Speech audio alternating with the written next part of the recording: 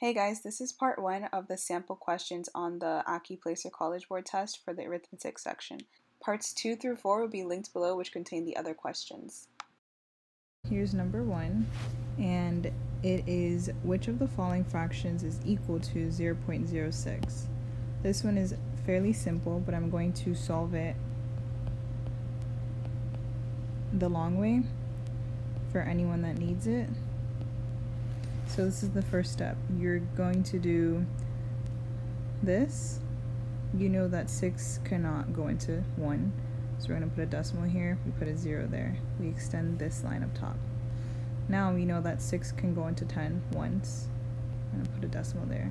You can put a 0 here if you want. So now we're going to do 1 times 6 is 6.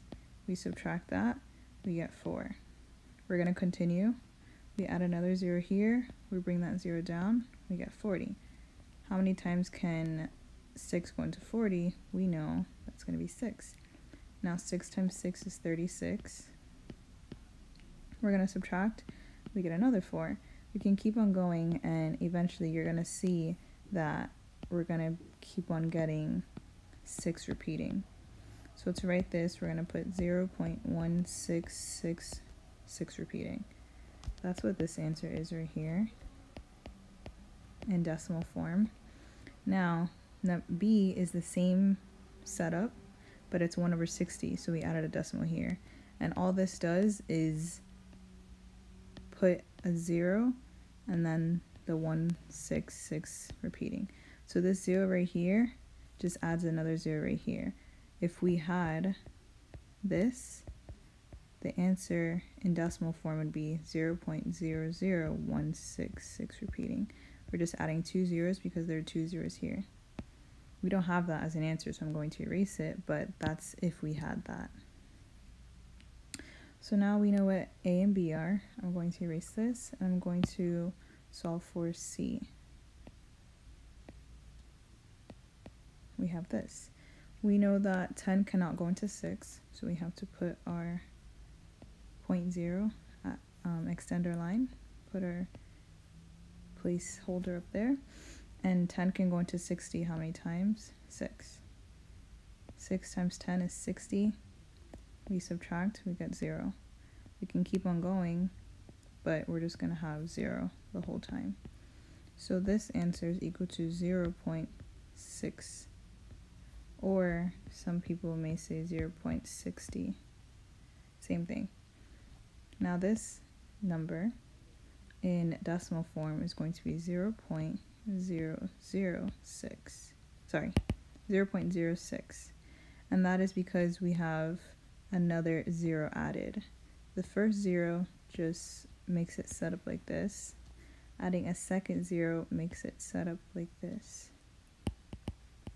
I'm going to erase that. And if we had this number, the answer would be 0.006. Now we have 3. So we added a third one. So we're going to add another 0 there. We don't need that because that is not what we're given as an answer choice. So now, looking at this, what is equal to this number right here? We can cross out A, we can cross out B, we can cross out C, and D would be our answer. So we're working with number 2. It says, a club has 36 members. If each member donates 12 items for an auction, how many items will there be in the auction? So, writing everything down, the club has 36 members. That's our first piece of information. The second piece of information says if each member donates 12 items, so 12 items per member is donated, how many items will there be in the auction? So this is asking for the total. How many items will there be in the auction? So we have 36 members, there's 12 items per member. We're going to do this multiplication. That's going to be our answer. If you need help solving this, you can continue watching the video. I will solve it 6 times 2, 12. 3 times 2 is 6, plus 1 is 7. 1 times 6 is, 1 times 6 is 6, and 1 times 3 is 3. 2, 13, 4. 432 is our answer. Number 3.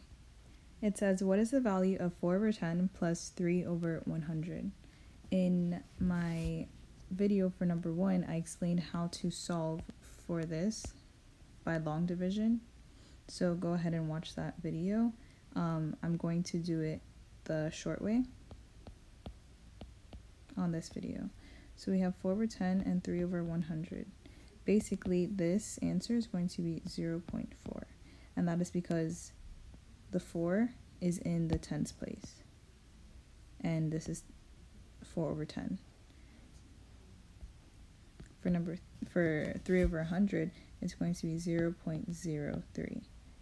And the 3 is going to be in the hundreds place because it's 3 over 100. So this is the tens place, this is the hundreds place, and that's that. So when we add 0.4 plus 0.03, we can put a 0 here as a place filler and just add 0 plus 3 is 3, 4 plus 0 is 4, 0 plus 0 is 0. We're going to bring down the decimal. When you're adding, you have to make sure to line up the decimals. If we were to line up this problem like this and put a 0 there or something, the answer would be wrong because we would get this. And that is answer, well, it's not here, but that looks similar to these two.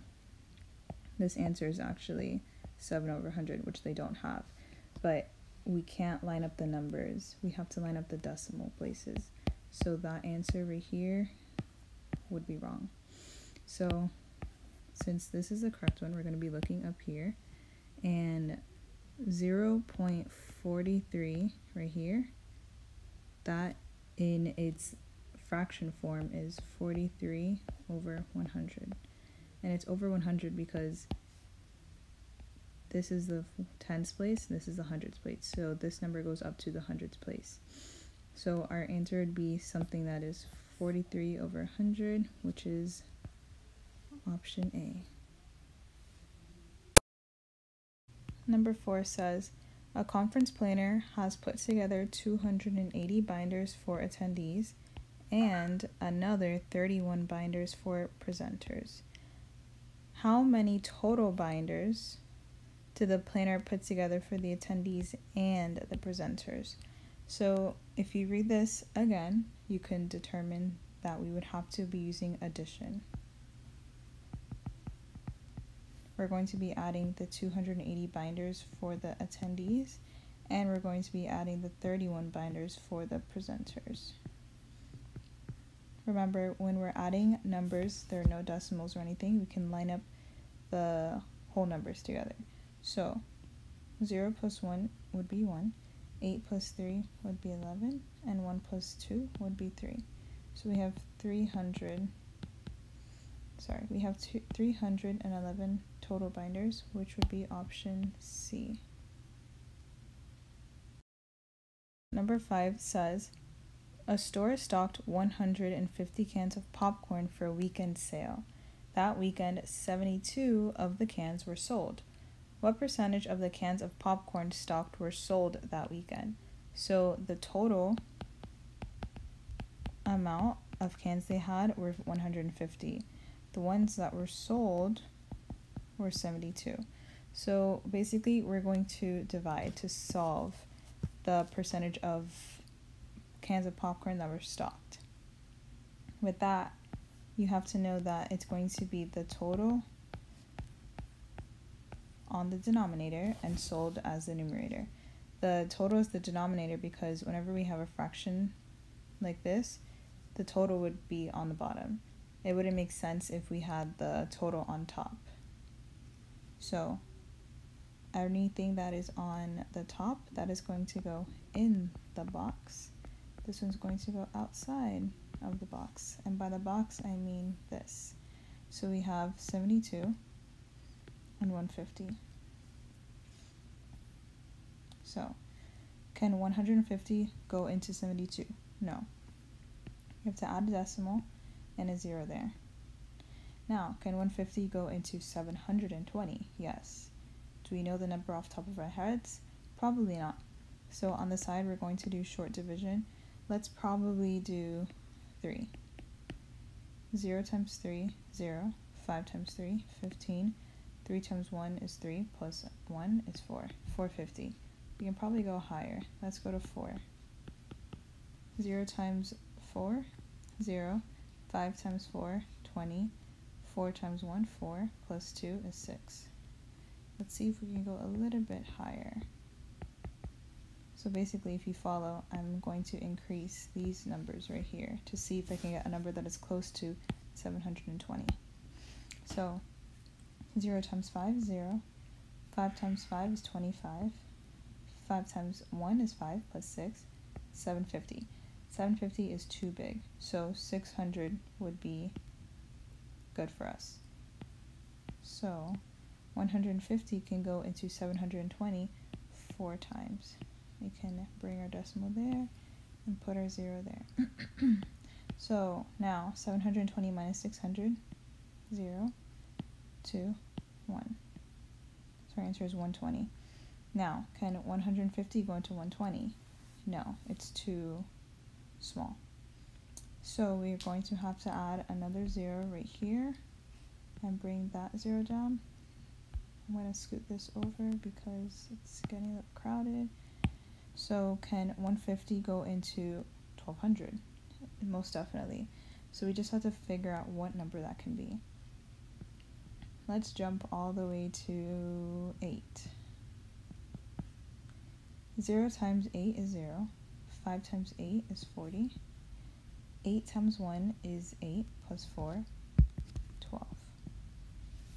Perfect. So 8 would be right here. So 150 can go into 1200 8 times. We get remainder 0, so we're done. This is our answer. But we want it as a percentage. So how do we make this answer into a percentage? Let's move our work up to here. Basically, we're going to do this times 100. When we do that, this decimal place moves over to the right 2 times, which basically just makes this 48%. So 48% is our final answer. You can do this multiplication on your own if you'd like, but the answer is 48%, which is option C.